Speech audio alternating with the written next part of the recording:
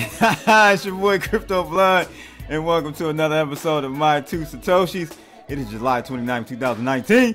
Shout out to my man Litecoin Moses for this one. This is probably the funniest song request I've had.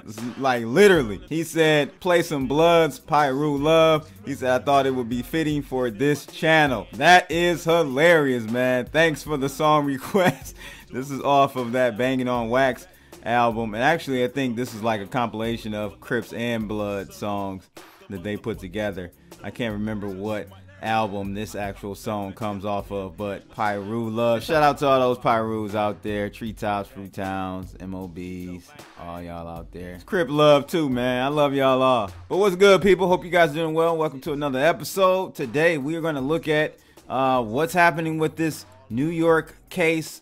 Bitfinex, iFinex, the parent company, going at it with the New York Attorney General's office. There are some updates. I was going to talk about the actual court date that was going on today. I didn't know what time, but as I was setting up for the video, I actually saw some news come across. So we'll take a look at what updates we have from that. And the second article, remember KICKICO? I know many of you do if you follow Cliff High and the WebBot reports and stuff. So they've got a new system or platform called KICKICO system. I think this article is actually a PR article, so it is marketing material from them, but it caught my attention because I haven't heard much about Kick in a long time.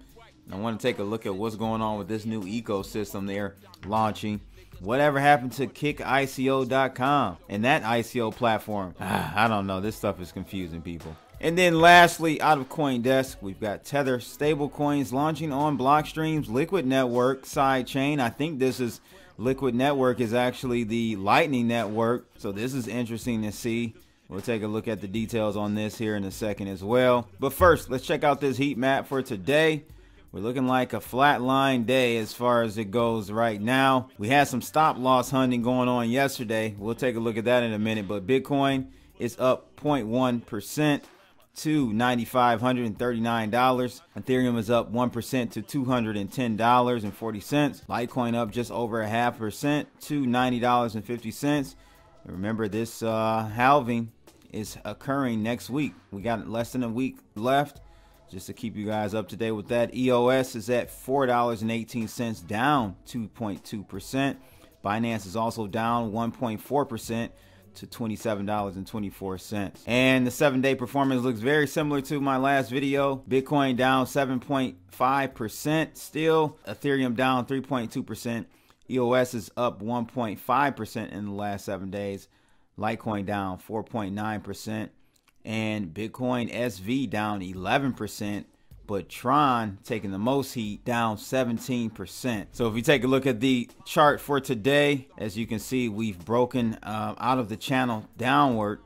But if you look here, this was the candle I was talking about, referring to the stop loss hunting that went on yesterday. Big stop loss hunt right here. Took out both sides. If you were long, you got stopped out. If you were short, you got stopped out with the wick above it. So this is the stop hunt on the short side, and this is the stop hunt on the downside.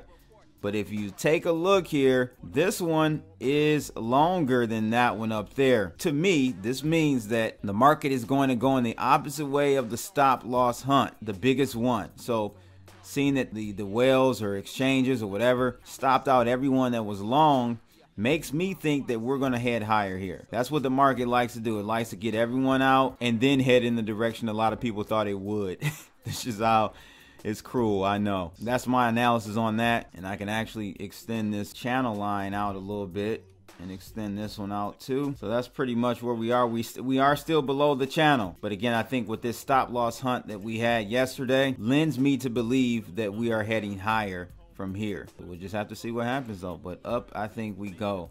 So the first article is about this KickICO new system they call a KickICO system. Again, I think this is a press release, but it just made me think about KickICO because I hadn't heard anything really about it in a long time, and this caught my attention, so I wanted to bring it to your attention. It says here, KickICO, one of the largest crypto crowdfunding platforms, is finalizing the launch of its own ecosystem. named Kicked Ecosystem. It will serve as a one-stop solution for the crypto community based on two fundamental functionalities: fundraising and an exchange ecosystem. It aims to make cryptocurrency fundraising fair and trading clear, transparent, and comprehensive for the public and security regulators in various countries. The ecosystem will introduce an innovative auction-based AIO fundraising model, the next step up from ICOs and IEOs. Like we need anything else here, people. There will also be an STO token sale option, along with the new KickX exchange starting in the third quarter of 2019, with more services to come. So it goes on to say that this new ecosystem includes a cryptocurrency exchange solution they call KickX, which is the first product line to be launched in the third quarter of this year, with some of the lowest trading fees and one of the most profitable affiliate programs. KickX will be followed by a white label token sales solution called KickDesk, a unified login system called KickID, a multi-currency wallet called KickWallet, a crypto payment gateway called KickPay, and an ad network integration called KickCPA, a multi-level referral network called KickRef, and a comprehensive app called KickMobile. It's just too much kicking going on here, people. It's too much. I think they kind of wore that whole nomenclature out there. The fuel running this entire ecosystem is the Kick token, which will be enhanced to serve the new use cases in the ever-growing Kick economy. It also includes the KEX token, which operates on the KickX exchange. This is just too much. My whole thing is like, what happened to KickICO.com? It used to be a very promising idea. I was really excited about it. A lot of hype came from, of course, the Cliff High Bare Naked Wealth reports on it. I don't know, man. I don't know what happened. The last campaign that finished, the last two, looks like June 1st for this one and June 1st for this one as well. This one only raised 3 ETH and the others didn't raise anything. So I'm not too sure what's going on here. Are they just going to abandon this concept or this brand and go with the new one, Kick Ecosystem, which is I don't know, man. You guys let me know your thoughts about this. The latest campaigns, I only see 3 here. Not much activity going on the website, and I haven't even looked at the token in some time. So the token is 1/10 of a penny now. I think I sold this thing at like 9 cents, somewhere around there. So yeah, I don't know, man.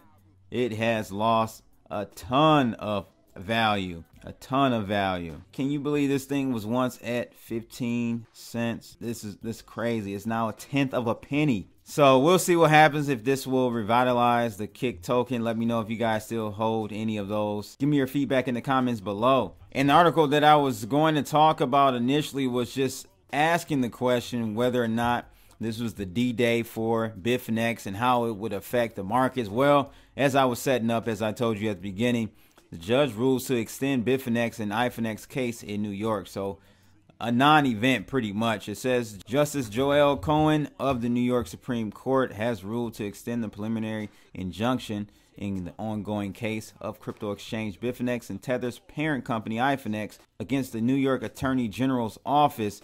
Cohen reportedly decided to give a 90-day extension to the case, which apparently means that OAG can continue its investigation.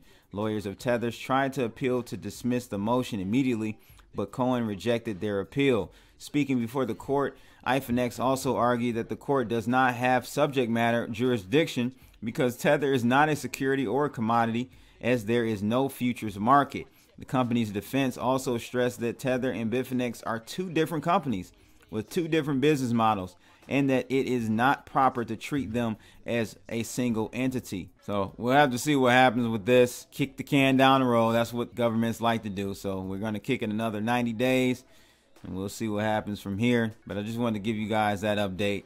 Looks like a non-event for today's Judgment Day for Bitfinex. And the last article, it may be something to be excited about for those who are very bullish on the Lightning Network. Tether stablecoin launches on Blockstream's liquid network Sidechain. It says a new version of the widely used but controversial stablecoin USDT is launching on Blockstream's liquid network. Announced Monday, the addition of the token to Liquid's Bitcoin Sidechain network, launched last October, will offer Bitcoin traders and companies new features that are not available via Tether's Ltd's original platform, which is the Omni layer on the Bitcoin network. Liquid was designed as an additional layer to the Bitcoin blockchain to offer the ability to transact large volumes of transactions at a larger speed. At launch, a number of industry firms, including Tether's sister firm Bitfinex, had already signed up to help manage and transact with the network using its Bitcoin peg token LBTC. With Tether entering the network, it will now be possible to make atomic swaps between liquid BTC and liquid Tethers, a feature that the firms say will offer low counterparty risk for those carrying out OTC trades. Furthermore, Liquid's faster block times will allow traders to quickly complete transactions of fiat between exchanges, making more efficient arbitrage trading. As far as storing assets goes, Blockstream Green, the firm's wallet offering, will allow holders to store liquid USDT when idle and move them to exchanges when trading.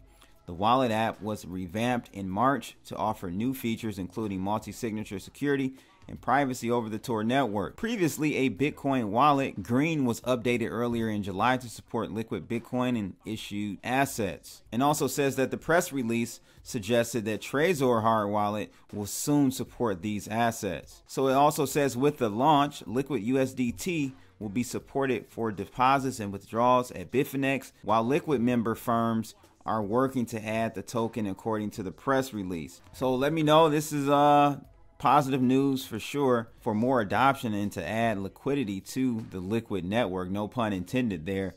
But this is a good move. I'm still not convinced of, you know, the side chains of Bitcoin and make it faster. You guys let me know your thoughts on this Tether stablecoin launching on liquid network sidechain though. And I told you that Tether actually launched on Algorand's blockchain as well, so that's good for them. I think Algorand is a sleeper, so check them out if you already haven't. But that's pretty much it for today, ladies and gents. Thanks for joining me today. I know it's Monday, back into the swing of things. I know, Litecoin Moses, thank you for that song request though. Pyru Love.